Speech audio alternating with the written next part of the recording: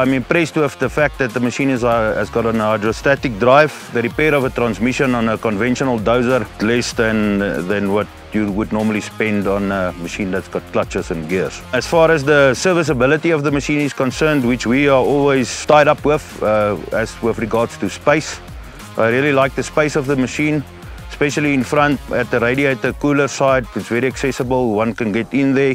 There's also a lot of space between the engine and the outside compartment, which makes the accessibility also very nice. Second to that, the cab can tilt.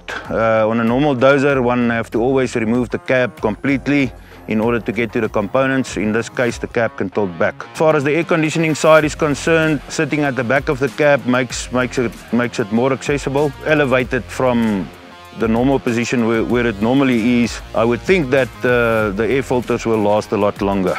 As far as the hydraulic system is concerned, very much impressed with the split hydraulic system, which will also ensure that if you do happen to have a failure on one compartment, you don't have to flush the whole system. And we do find that this machine runs at about between 35 and 40 liters an hour, if I'm correct, versus the other competitors in the same class running up until almost 60 liters an hour. So quick analysis of that, and I'm sure that's got to do with the effectivity of the hydrostatic drive versus the conventional transmission.